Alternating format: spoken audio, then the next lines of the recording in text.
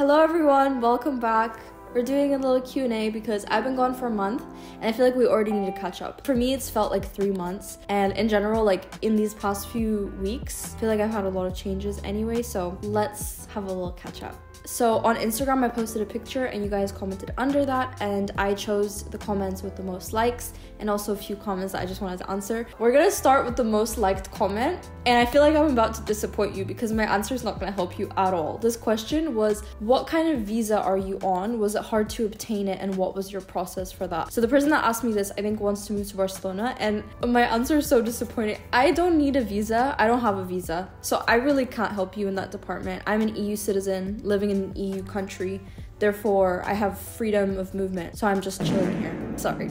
Moving on. The next question that had the most likes was, how do you stay motivated and how do you stay confident in yourself and not doubt yourself? How do you not give up? So kind of like all of that in general. So I definitely do have moments where I'm not motivated, just like any other person, but I feel like I have a specific vision for myself in the future, and I just cannot let myself not get to that point, if that makes sense. Sometimes maybe the motivation comes from a sense of stress, which is not good. I'm working on that. This is not the right way to get motivation, but being honest that's where that motivation comes from sometimes. Another thing, this is like a very small thing, but like more practical. If you don't have Pinterest, I don't know what you're doing. You need vision boards on there. You need to be like constantly seeing things for motivation and ideas, and Pinterest is the way to go. I don't know if vision boards specifically work for me yet. Like, I really believe in visualization, but I do that more through like journaling rather than vision boards. But I do believe that when people make vision boards, it works. But Pinterest is like my vision board process. But I don't have like a vision board, but just like scrolling through it all the time is like a vision. Anyway, that's how I stay motivated. The next question is, how has your year been so far? Do you have any January reflections? So I feel like the beginning of this year was rough. Like, January was not it for me. Anytime I talk about this, I always say the thing that like I was with people 24/7 for about like a month and a half, and then I was suddenly alone and I was in my thoughts all the time, and I think I must have had like a few little issues for the past few months, but I wasn't really confronting them because I was never really alone. And then suddenly I was like basically alone for a month and I had to like confront these issues. Yeah, I was not having a good moment for about like 3 weeks. But a few days ago, I kind of did this thing where I was like, you know what, today I'm just gonna have like a shadow work day. I deleted all social media. I had no external sounds playing. Like, I wasn't playing any music. I wasn't watching any Netflix shows. I wasn't reading fiction books, like nothing to distract me from my own thoughts. And I was just like listening to what is going on in there, getting it out all on paper. I made a whole video on it. It's already up on my channel if you want to watch. It was such an emotional day. It was the most emotionally draining day I've had in months. It changed me so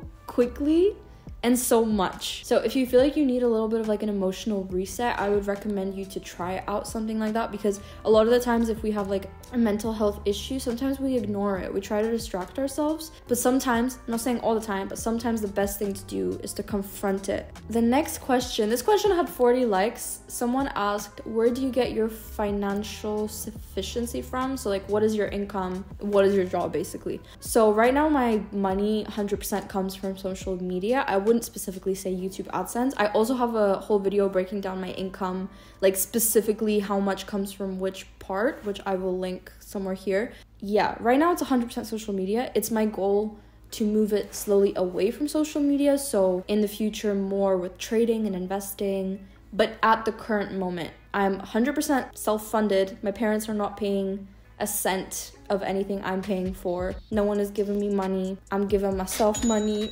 How did you make the big decision of what to do in life as a career? I'm currently struggling with this and would love some advice. The main thing I want to say is your best friend is watching a day in the life videos. I swear to freaking God. I studied computer science for a year and a half and I loved computer science. Like, even though I dropped out of university, you cannot tell me that I didn't like computer science. I honestly really loved it. But the moment that I realized that I didn't want to do that was when I was watching A Day in My Life as a Software Engineer, A Day in My Life as a, I don't know, game developer, like all the different type of jobs that you can branch out into after studying computer science. I was watching A Day in the Life and I was like, that's not how I want to live my life personally. And it doesn't mean that now I can't enjoy computer science, because computer science is just an interesting subject that I could still study, but that's not a career I want. So I would recommend, rather than going on to like your favorite university's website and searching all the different courses they have and trying to like read the course descriptions, don't do that. Watch a bunch of like day in the life videos of like what a day in the life of a specific person looks like, a specific career, and then figure out which degree you can do to get to that point. If you know kind of your end point, you can then choose the degree that you would just have more fun studying. Don't start with degree and then job. Start with job and then degree. And when you're watching the day in the life videos, don't just watch one, because people have different experiences. Like, watch as many as you can find and you will see. Like, for example, I would watch A Day in the Life self-employed, Day in the Life entrepreneur, Day in the Life content creator, and that resonated with me much more than Day in My Life as a software engineer. What is your favorite quote? I wrote these down. I have a few. I honestly have a whole Notion page for favorite quotes because I really am a quotes person. Cheesy quote, not cheesy, I don't care. I love them all. So I have 3 quotes for you today. My first favorite quote is, "Your only limit is your mind." Amen to that. It sounds heavy and like rude, but if you're not where you want to be in life right now, the harsh truth is that that's on you. I don't know, that sounds really harsh, but that's what I believe. My second favorite quote is in Russian, but there's gonna be a translation here. Не беспокойся о своем будущем. Достойно создавай настоящее, и будущее расцветет. I love it because people focus so much on the future, but the future does not exist. Neither does the past. The only thing that exists is right now. And you can't keep telling yourself you're gonna do something in the future. Like, how are you gonna get to that point? You need to be doing something about it now. And my third quote is to make decisions from the perspective of who you want to become. I feel like a lot of these quotes are basically like the same thing, but said in different ways. So I really like that. Okay, how many countries have you visited in your life so far, and what are they? I've visited 11 so far, and I've lived in 5 of them. So the 5 I've lived in and visited are Latvia, Ireland, United States, United Kingdom, and Spain. And the other 6 are Turkey, Brazil, France, Italy, the UAE, and Portugal. The next question is, what are your top 5 favorite countries you have visited? Okay, since there's 11 countries and I've lived in 5, that means I have to choose 5 of my favorite countries from 6. And I don't think I can do that. I don't want to leave out one country. So let me choose like a top 3. And this is not a top 3 ever in life. This is just like a top 3 right now, what country is calling me type of thing. So out of those 6, my top 3 are gonna be the UAE, Brazil, and Italy. I'm not saying they're my favorite. They're like, at the moment, they're calling me, you know? So speaking of visiting new countries, a couple of days ago on my stories, I was talking about kind of my travel plans and the fact that I'm going to be visiting 5 new countries this year. And I thought it would be good to mention it here as well. So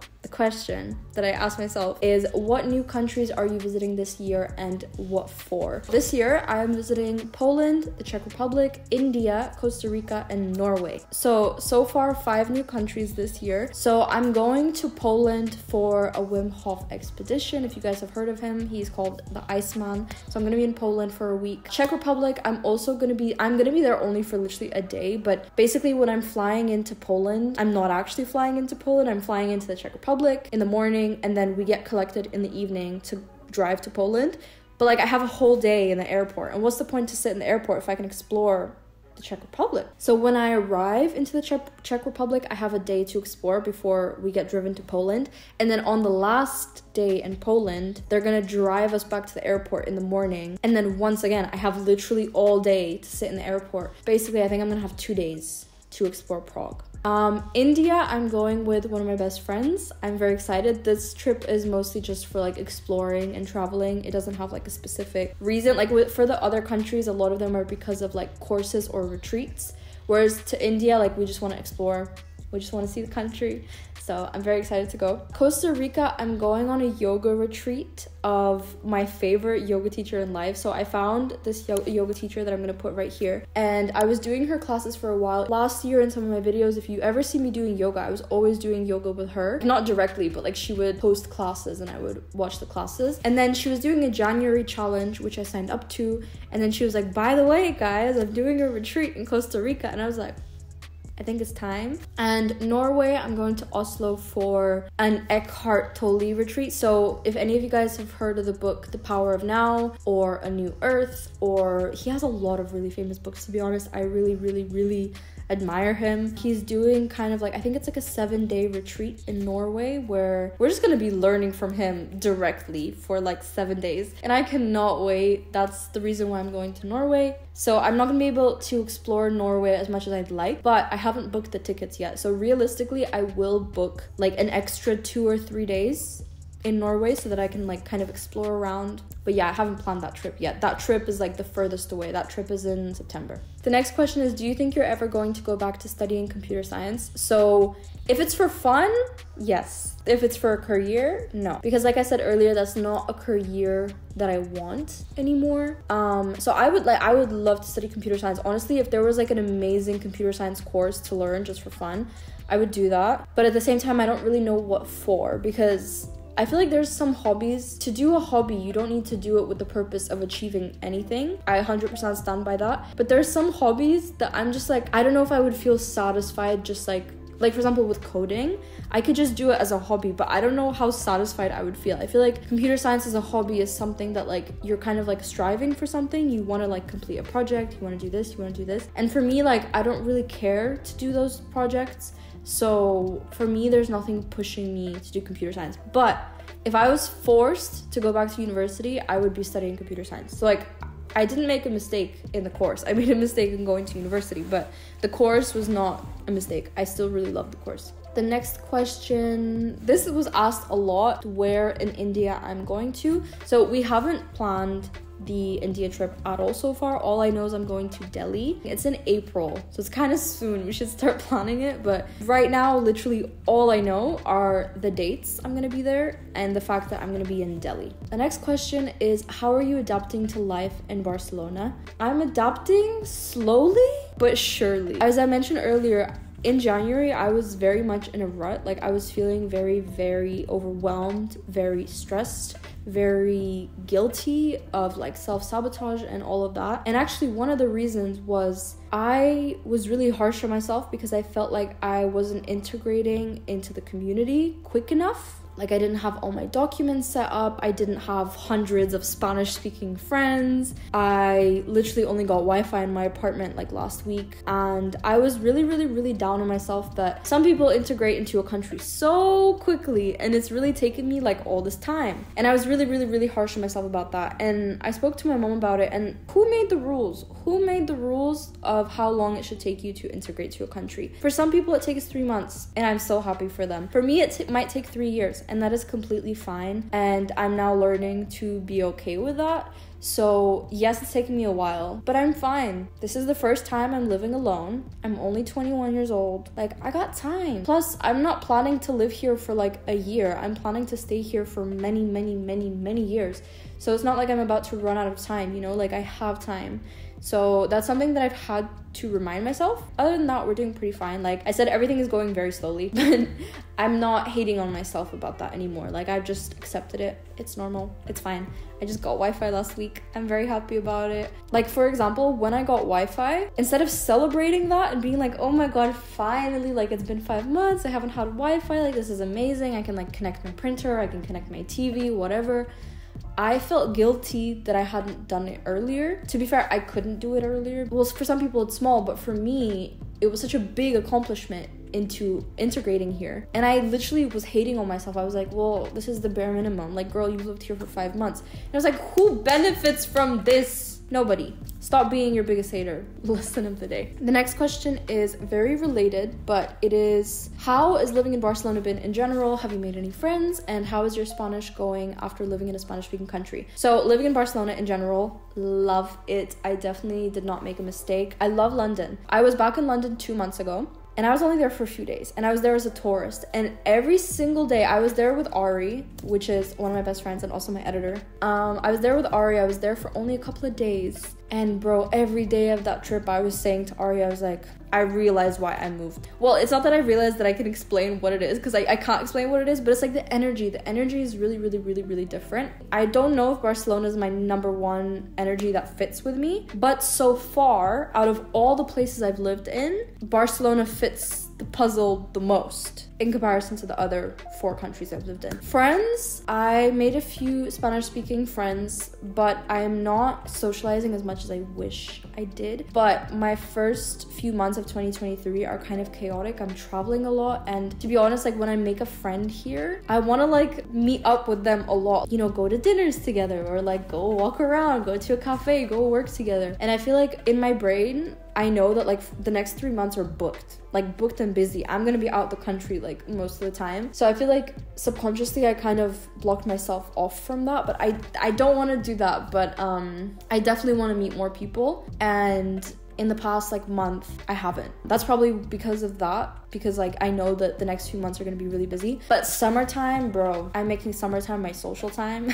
If you live in Barcelona, hit me up. I'm making not just summertime, but like spring and summer, I'm making that like my social time. But February is gonna be very, very, very busy. But after, and how is my Spanish? It's kind of been like this. So when I first got here, I was like, oh my god, I'm so scared, I can't speak to anybody. And then like in September, October, I was very active in a specific kind of friend group. That was a Spanish speaking friend group, and I was speaking to my cousin in Spanish as much as I could, and my Spanish felt like it was being like this slowly, but it felt like it was getting better. And then exam season started.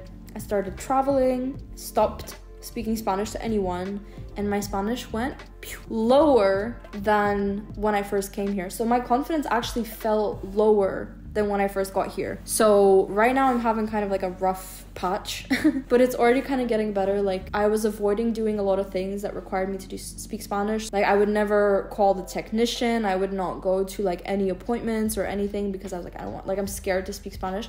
And in the past 2 weeks, I've been getting over that. So like the technician's been at my house like 3 times and I spoke to them every time. And I set up Wi-Fi, that was all in Spanish, and I did that all on my own. Today I went to a laser hair removal appointment fully in Spanish. So I'm slowly getting back into the groove. It's definitely been like this type of thing. It's going like stairs, like it's like boom, boom, boom, boom, boom. Okay, that didn't really make any sense, but you get what you get, guys. Has any of your 2023 goals changed already? Okay, these are very small, but for example, I had a goal to visit Bali. I still really want to visit Bali, but bro, it's only February and I already have like 11 trips booked for this year. I would love to go to Bali, but I don't know if this year is going to be possible. Another thing is I kind of changed my goals about the gym. So in December 2022, I was like, okay, I want to become a gym girly. I want to start working with a personal trainer. And then I was kind of just doing more research and I was like, okay, there's a lot of different types of sports and a lot of different types of muscles that you kind of get based on what you do. So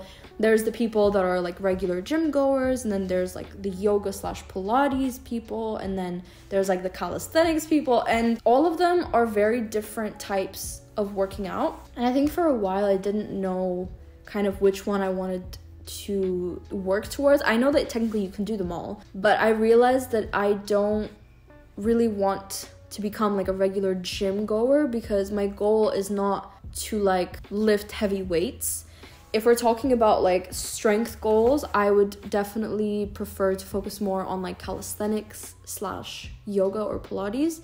So I kind of took out the gym goals, not because I don't want to focus on my fitness, but because I want to focus on my fitness in a different way. Also, for now, I put the guitar, electric guitar, and singing on pause because even though I do really want to do them, I think that for the moment I need to see like my top few goals and work on them, and then these can be like extra. I wrote out all my goals, but I should have still written out priorities. So I have a little Notion board to track all my goals, and what I did is I added a little checkbox to track which goals I archived. So I'm not getting rid of the goals, they might still come back, but like for the moment I'm thinking about them again. That is it so far. Everything else, there was like 100 other goals, all the other 100 goals are still there, they're just archived for now. The next question is, is, what city in Poland are you visiting and why? So I kind of mentioned this briefly earlier, but I'm going to Poland for a Wim Hof expedition. I need to look up what the city is because I don't know how to pronounce it. I don't know how to say. You know, I bet Polish people love watching foreigners pronounce their cities. Like, none of us can do it. None of us can do it. Presieka. I'm going to Presieka, and I'm gonna be there for 7 days.